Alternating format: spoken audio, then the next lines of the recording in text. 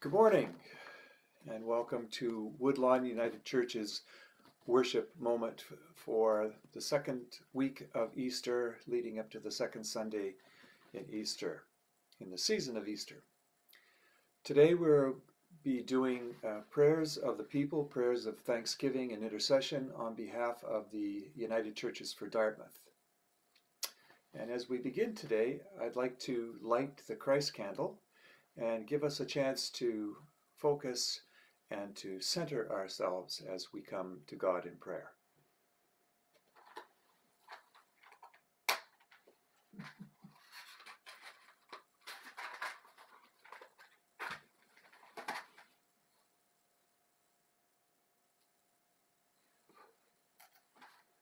So we light the Christ candle as we do each week in prayer and in worship as an opportunity to clear ourselves of those things that are distracting from us so that we can hear and listen to what God is saying to us. So let us pray for a moment.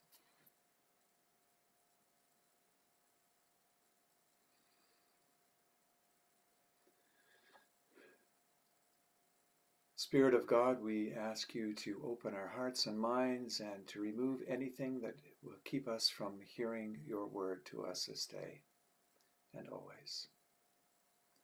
Center us, calm our hearts and our minds.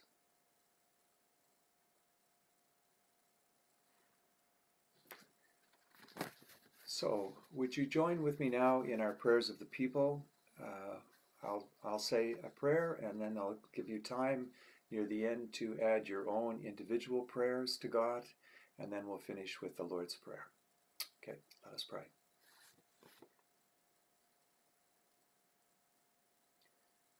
Benevolent force at the heart of the universe that we call God.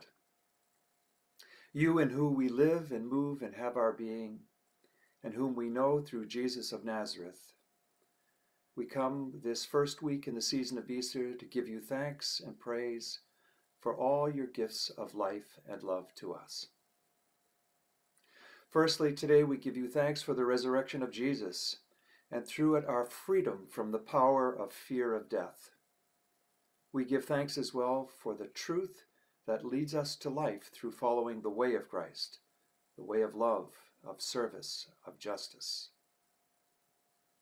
This week in particular, we give thanks for the experience of the risen Christ in our lives as well as for those who have not had a chance to have that experience and yet still believe. We thank you that you are able to handle our questions and our doubts. God, we mourn our losses during this epidemic and pandemic. It's a time of sadness. And we pray that you be with us even as we pray for resurrection, for a new economy, for new priorities that include all people, especially those left out of the old normal one. Give wisdom for the decision-making of our leaders. Help them discern the proper time to ease restrictions when it comes time. And we're finding it so hard to follow those rules. Don't allow the loudest voices or the needs of the economy, as important as they are, to endanger life itself. We also give thanks for unexpected benefits from this emergency, for cleaner air and water, for courage and service in essential workers, the ceasefire for so many wars and conflicts around the world, and a break from school shootings in the United States, the first in many, many years. We give you thanks for churches without buildings, for connection while distancing, for love expressed without the benefit of hugs. And we thank you for new skills in technology.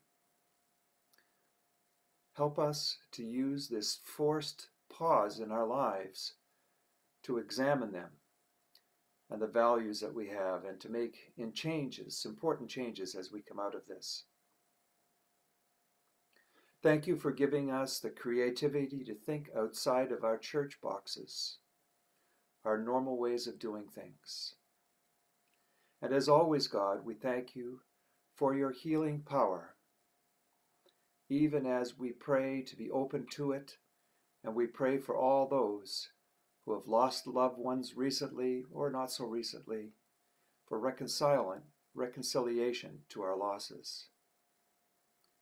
Give us hope in times of cynicism and despair, courage and faith in times of anxiety and fear, and love instead of selfishness.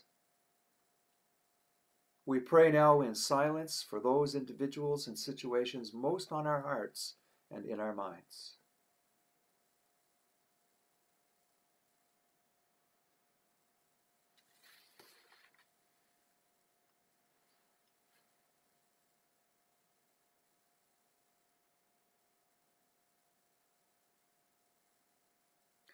We ask all of these things, spoken and unspoken, in the name of Jesus, who taught us to pray, saying, Our Father, who art in heaven, hallowed be thy name.